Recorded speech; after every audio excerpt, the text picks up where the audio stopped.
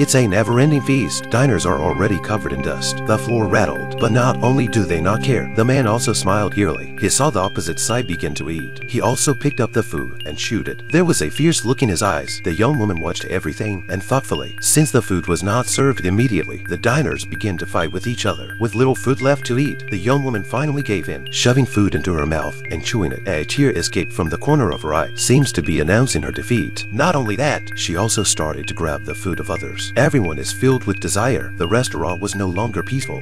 The sound of the ceiling grew louder and louder. The waiters were ready.